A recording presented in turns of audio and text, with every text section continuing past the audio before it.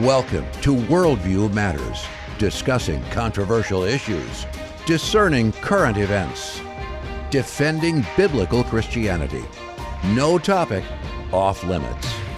And now, here's your host, David Fiorazzo. Hello, friends. Thank you so much for tuning in, watching, and sharing the podcast. We've got Julaine Appling, President Emeritus, Wisconsin Family Council. We're so blessed by all the work she's done through all these years. And I've got a little news update and a little story we want to share when we bring her in. We're going to be talking about elections in Wisconsin coming up. We'll talk about some family issues, a pro-life story, also some election concerns about what the Democrats are doing to get out the vote. And you know, that's not just simply getting people to vote, right? It's recruiting Democrats. But we'll talk about that with Julaine. Let's bring her in right now. Good to see you, sister. Welcome back to Worldview Matters. Good to be with you, David. Always an honor. All right. So over at Wisconsin Family Council's Facebook page a couple weeks ago, there was an announcement. It says Wisconsin Family Council's new president, Christine Feil. That's news to our audience. Tell us about that and your transition. Well, thank you. For the last 26 plus years, it's been my honor and my privilege and a very humbling time to lead these organizations and Wisconsin Family Council and Wisconsin Family Action. And about 2 years ago, I told the board that I thought it was time that we start seriously looking for my successor, that I'd like to step down by the end of 2024 at the latest. So we put into play a nationwide search, and lo and behold, we found someone right here in Wisconsin. And it really is a generational change, David. She's decidedly younger, and she's married and has children, lives in southeastern Wisconsin. Her name is Christine Feil. She has wonderful, wonderful credentials. She's a Hillsdale College graduate. She has a master's from Regent, master's from Regent, and a law degree from Regent.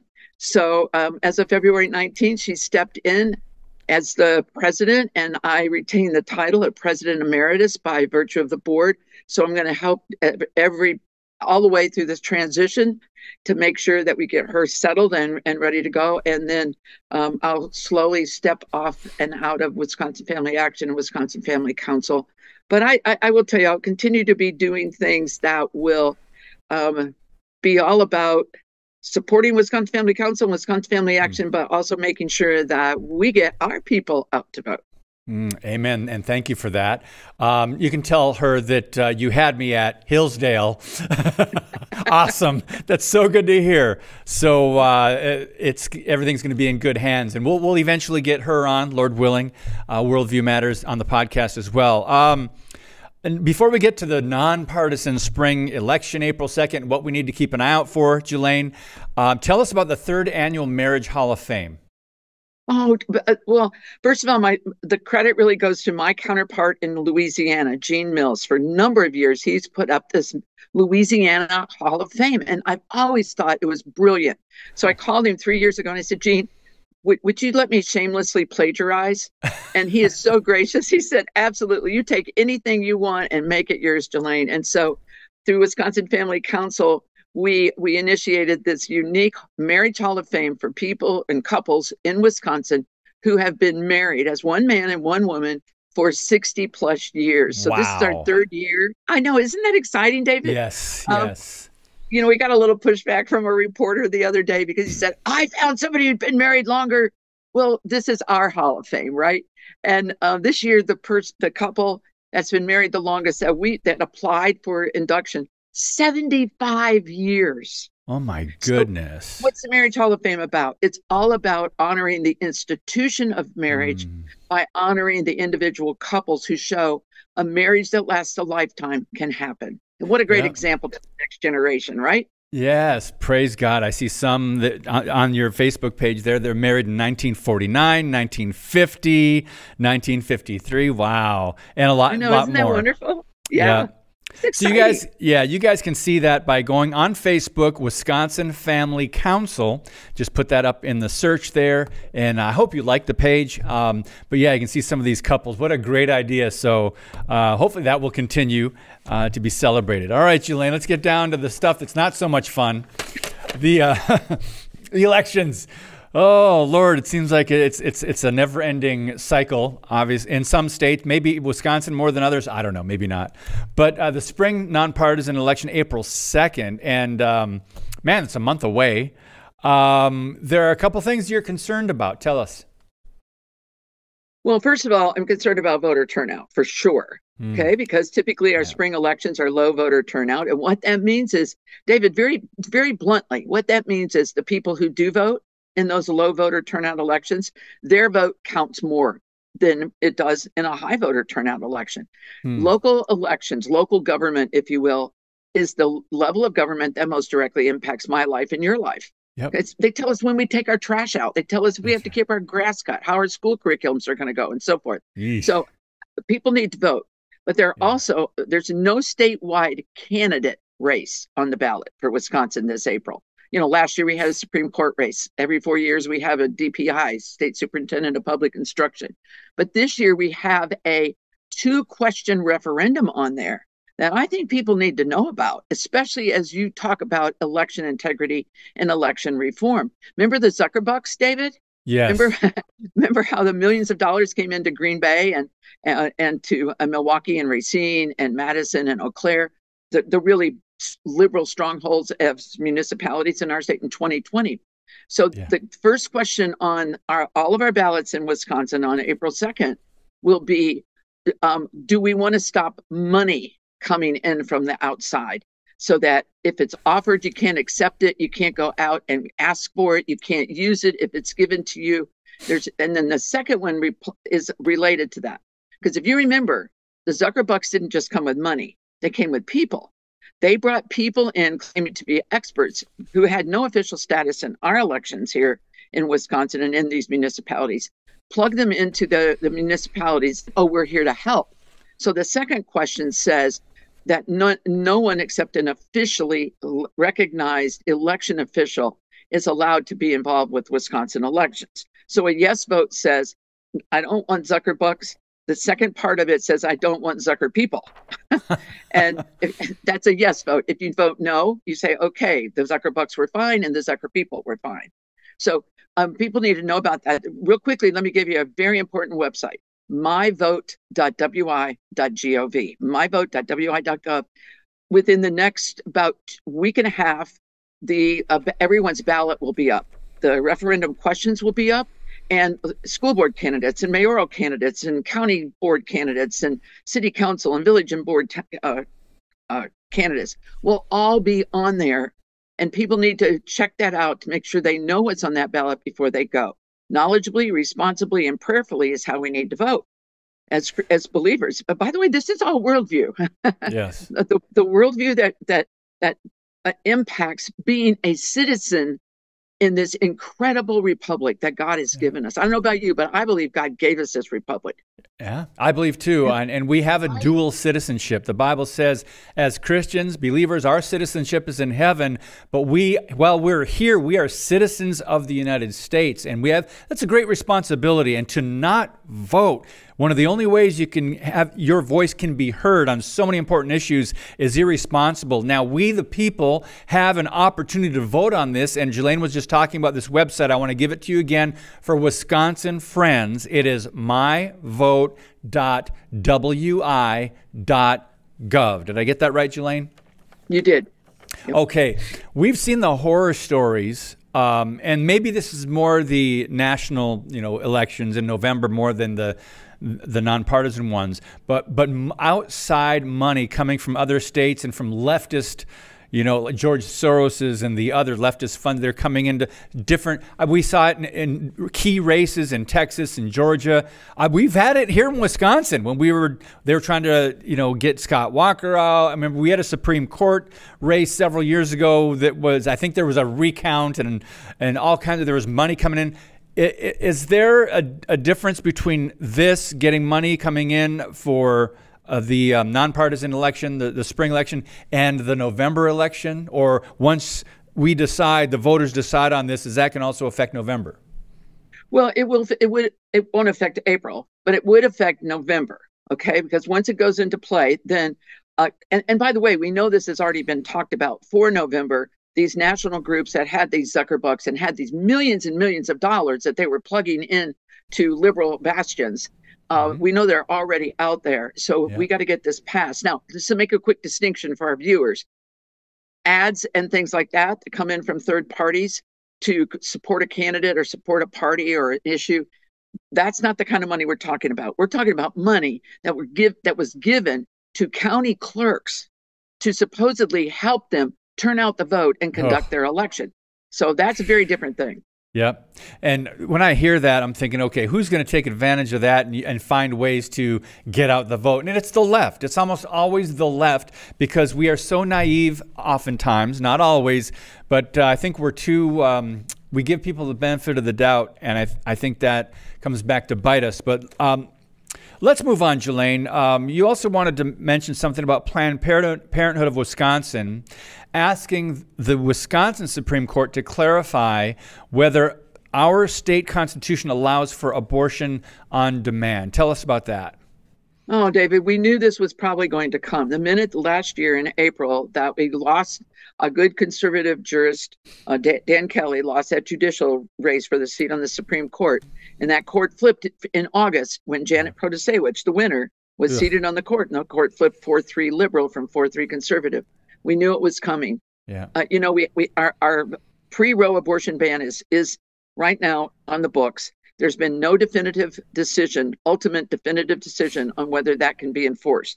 There's been an appeal made by the DA in Sheboygan, a good guy, and now he's asked the Supreme Court to take that. But there's been no final decision yet. The court hasn't even said they'll take it. Meanwhile, Planned Parenthood has stepped up, and last week, actually earlier this week, they threw in there a request, a direct action petition to our state Supreme Court, asking them to clarify whether Wisconsin's constitution included self-determination, which for them includes the right of a woman to have an abortion.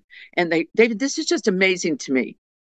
What they're using to support their position, of course, that they think it does, is the part of our state constitution where it says we have inherent rights, including the right of life, liberty, and the pursuit of happiness. Now, they're relying on liberty and pursuit of happiness for that idea of self-determination.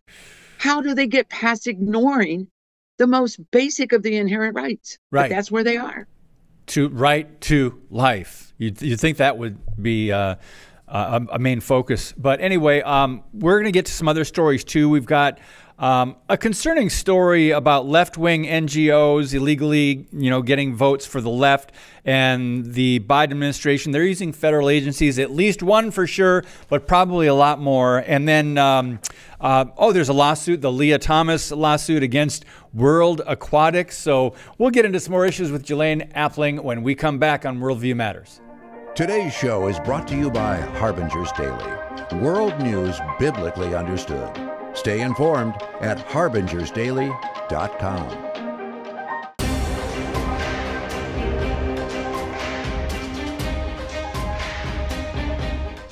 All right, friends, if you're listening to our show via audio podcast, you can help the show rise in the rankings by simply putting in posting a 5-star review, and that really does help from what I've been told. So also, we're looking for more sponsors, including Harbinger's Daily. We're so thankful for them. But if you would like to get more information on how to sponsor Worldview Matters, we're looking for people that, that believe in the same things we do and want to support us that way. You can send us an email, go to the website worldviewmatters.tv, and our producer will get back to you and you can continue that conversation. So we've got Julaine Appling here, and we're talking about family issues, faith, family, freedom, marriage, citizenship, all these things that as believers in Christ, it's important to be involved with and aware of what's happening not only locally but around the country. So let's go to this lawsuit, Julaine.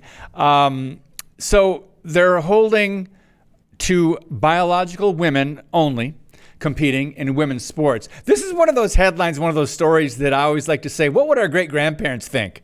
If they saw this story and this headline, they would probably try to figure out there's got to be some misprint or a typo there. But Leah Thomas is the former, was a University of Pennsylvania swimmer that competed against Riley Gaines. Thank you for Riley Gaines. That she's got a great platform now. Tell us about this. Well, and this is something that I was honestly not aware of until a news item caught my attention here recently. But apparently, because the national organization that governs swimming at the high competitive levels, they said biological males could not compete in the events, the swimming and diving events. And so Leah Thomas, who of course had won one of those competitive events, and then was told, well, you can't go any further, basically said, well, I'm going to file a lawsuit. Now, I'm going to say this very clearly. This is the way the left goes. Okay. They almost always turn to the courts. And there are courts where they can file this kind of lawsuit, David, where they will find a friendly judge to get, at least at the early stages of the lawsuit, a favorable decision. Right. So what happens, though, is, do they put an injunction on the swimming organization's ability to enforce a very reasonable rule and regulation in their body of athletes? Or will they force that organization to at least temporarily allow biological males to compete in women's sports? Now, we could talk all day about the unfairness of this. You know what, David? I don't think you have to go to great-grandparents. I think all you have to do is go maybe to grandparents, because even most people's grandparents today would look at this and say, this is unbelievable. Of course, a male should not be participating in women's sports. This is just another example of the liberals' attack on women. They're constantly attacking women. They do this through their pro-abortion stand, their anti-life stand, through the sports areas, through all kinds of things. But Leah, somebody's funding Leah. There's a wealthy law organization out there who's filed this lawsuit, and they just wanted to get it in the system, see where they could go with it. This whole thing's going to go before the Supreme Court. You can just be sure of that. Yeah, they have great marketing, because what you said was true. They are. If you look at what they're doing, they're anti-women or anti-woman, but they put out there that they're pro-woman and about women's rights and everything else, and the way they frame it, and they change the talking points in their narrative that the media puts out. So most people think, well, no, the left is not against women, but oh my goodness, look at what they're doing. So let's talk about the courts briefly, Julaine. In our first segment, we talked about the Wisconsin Supreme Court and how it flipped based on one vote, one election, one, individual, Dan Kelly, not winning that election. So now it's liberal majority. What can we do, like in other states across the country, even in Wisconsin? Is there hope? Or is it going to be just a long wait before we have another opportunity to get that back? Because you said something very important. The left uses the courts, and they can almost always find a justice or someone that they'll side with because they have that progressive or that liberal worldview. Yeah, because a lot of the judges that are in place now at the federal level were appointed by Obama. Now, Donald Trump appointed a ton of more conservative judges and justices to our Supreme Court, accordingly. But look, every state is a little different. There are retention votes that happen. There are states where all judges are appointed. They serve a certain amount of term. And there's states like ours where we vote for every level of our judicial branch, from municipal right through our state Supreme Court. So I'm going to talk about Wisconsin because, David, one of the things I've worked for all these years is to make sure I'm a voice of hope in the midst of this chaos. But elections matter. They have consequences, and every vote and every election matters. So we don't have a Supreme Court justice election this year. But hang on. We have one in 25, we have one in 26, and we have one in 27. The one in spring of 25, which is 1 year from now, has one of the most liberal justices in our state Supreme Court up for another 10-year term, Ann Walsh Bradley. There's an opportunity right there. Wow. And I guess we have to start paying more attention to the local level, as you mentioned earlier, the state elections, the local. We lost that because the media is so good. I think they're evil in the way they do this. The marketing, they're so good of making it about the presidency, right? They're putting Biden against Trump in this case, I guess, but it's always the wrong framework because we lose that focus on the local election, the local level, because we're talking about personalities, and it shouldn't be about personality, but policies, platforms, and procedures. Your thoughts? Oh, I agree with you totally. And again, I'm going to reiterate the level of government where we have the most impact and that most directly impacts us is local. A good mayor, a good city council, a good school board can make a huge difference. Real change happens from the bottom up, not from the top down. But I got to say, too, I forgot to mention, but on April 2nd, we in Wisconsin do have our presidential preference primary. And all of the candidates that will be on our ballot, whether they've withdrawn or not, will be on our ballot. Those will show up on that myvote.wi.gov website when all of that gets posted. Yeah, I just saw this. We weren't planning on talking about it, but I think I just saw this headline somewhere. Illinois, I think they removed Trump from the ballot. This is going to be a state-by-state battle, but it's just unbelievable that they've resorted to this now. Just your quick thoughts on that, Julaine. Well, this is the left using the courts. This is a perfect example of what I just said. Yeah. They have found the courts to be able to do what they can't do through the left. Okay, the liberals aren't getting anything through the state legislature because they have a Republican majority. Now, with our new maps, that may change in January after the November election here. But they found that the courts were generally sympathetic. But what's ironic about Illinois, David, on this is she immediately placed an injunction on her own order. I'm sorry, what judges don't typically do that. But I should hasten to say this issue has been resolved a couple of months ago here in Wisconsin. Trump was allowed to be on the ballot, but there was an effort to try to keep him off, and the court said no. Okay. Let's move to this story I mentioned at the very beginning of the podcast today, where the Biden administration is using federal agencies and left-wing NGOs, and that means non-governmental organizations, NGOs, to illegally amass votes. According to this article, there's a group known as Demos, D-E-M-O-S, and their whole goal is to increase voter turnout and voters that are committed to racial justice and let's see, what else? Economic inequity, debt-free college. So we're talking about activism here, Julaine, because when we hear increased voter turnout or get out the vote efforts, those terms seem benign. But when you talk about what they're doing, where they're doing it, and who they're trying to attract and get out to vote, basically it's the left trying to mobilize an army of social justice activists or leftist voters. So share your thoughts on this concerning story. Okay, first of all, this is a great example of the clash of worldviews. Okay, all the things that this Demos group stands for is anti my biblical worldview. And we as believers need to understand that. There are forces out there that are trying to impose a very secular, a very evil worldview on all of us. And they're using every avenue they can. Second thing I want to say quickly, you are right that getting out the vote really is benign, David, and it needs to remain that way. Conservatives need to get out the vote. We need to do everything we can to get people from the pews to the polls. People who have a biblical worldview have a responsibility, a stewardship responsibility to at least vote as a citizen in this country. So inherently, it's not wrong to go and try to convince people to get registered and then take the next step and go vote.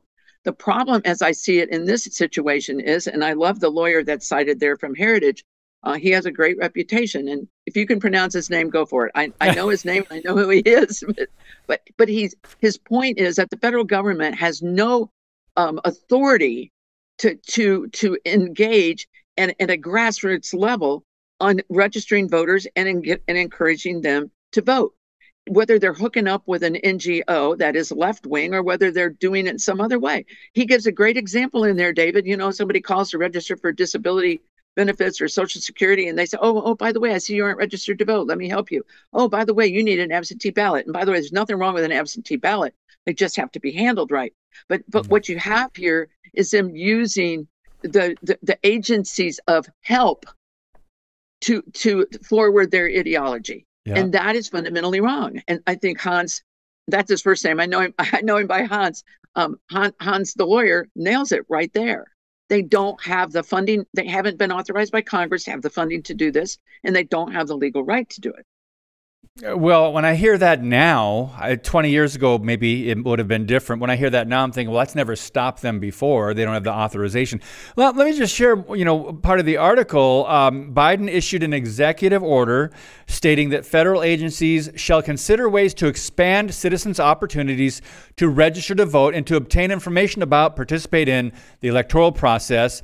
And that we're talking about reaching all levels in every single department of the executive branch, telling other departments to come up with a strategic plan to engage in voter registration. And we've got Democrats and leftists in the government saying this is what we're trying to do. And one of the things they do, they are against obtaining absentee ballot. No, they're for absentee ballots. And it just goes on. It's an article. I think that we put that up already. It's over at the Washington Stand by Dan Hart. So make sure, there it is. Make sure to check that out, guys, because what they're doing is not just getting out the vote. They're recruiting voters that they can either persuade, that they can either influence, or that they know they can count on. Julaine, your final thoughts. We're running out of time. We you know what? We as conservatives need to be engaged in this same kind of thing in a legal way, not using the weaponized federal government to do that. That is an inappropriate. Now, the question is, David, will somebody sue? Because I don't know how you stop that unless somebody sues and says he had no right to issue that executive order and to kind of utilize the government agencies to promote the voters he wants out through the Biden administration. So, but to the message to all of us, we got to vote. Yes, and we've got a lot of catching up to do. I'll never forget, I think it was in the 90s that MTV did their Rock the Vote or Get Out the Vote. And who do you think they're attracting? The teenagers and the kids in their 20s. And who do you think they're primarily going to vote for, and they're conditioned due to Hollywood and MTV and the music industry and all that to vote for? Democrats. So that's how it works. We have to be better. And Julaine, we don't have enough time to talk about the millions and millions of Christians that do not go from the pew to the polling place to vote. We've got to be better at that. I agree. But thank you for all the hard work you do and the information that you provide for us. And we'll, Lord willing, talk to you again very, very soon, Julaine. God bless you, sister. I hope so. Thanks, David. God bless you, too. Thanks for your time. All right, guys, go to Wisconsin Family Council, Wisconsin Family Action. That's WIFamilyAction.org. Thanks again for sharing the podcast. God bless you, friends. And as always, keep speaking the truth about things that matter.